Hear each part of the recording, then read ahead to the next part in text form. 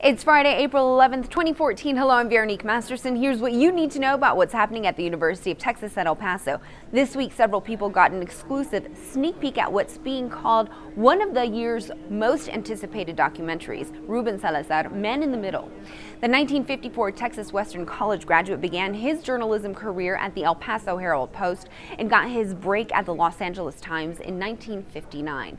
Through recently released files, the film shows Salazar's life and historical resonance, from mainstream reporter to primary chronicler of the radical Chicano movement of the late 1960s. He was killed by a law enforcement officer in 1970. Accident or assassination? I'm absolutely convinced that he was assassinated. For over 40 years, this question has been a mystery. He began to talk about what he really felt about things and became more of an activist. The Mexican American in this country has been sold a bill of goods. People were shocked. Ruben said, I have a problem with the LAPD. Well, they came to see me and they said that Mexicans aren't ready for my kind of reporting and they want me to stop. Why did this happen?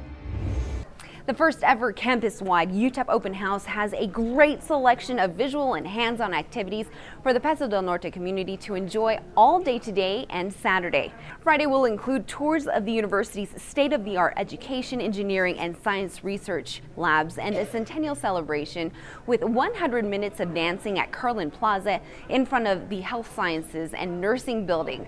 An exciting addition to the schedule is a chance to meet UTEP women's basketball head coach Keitha Adams and the women's team. They will be available to sign autographs and take photos with fans from 10:30 a.m. to noon Saturday in front of the library. The first 5,000 fans will get a free commemorative poster. Also Saturday, UTEP alumnus and Hollywood producer Hank Cohn will talk about his new documentary, UTEP, The First 100 Years. The documentary will be shown at the Centennial Museum at 11 a.m. and 2 p.m. Visit utep100years.com for a full schedule of events.